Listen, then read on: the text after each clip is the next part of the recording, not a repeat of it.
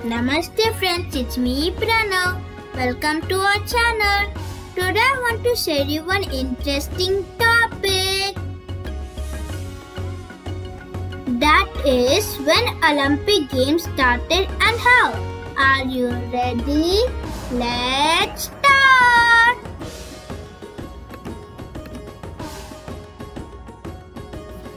Olympic Games, which is also called Pan-Hellenic Game, was firstly held in 776 BC in Olympia, Greece, and continued till Theodosius I stopped it after 393 AD.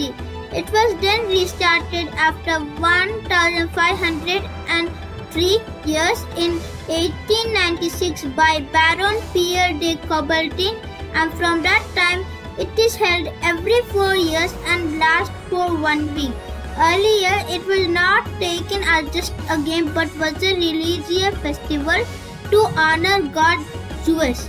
In initial 13 Olympic Games, only sprint was the event, but later more events were added from time to time.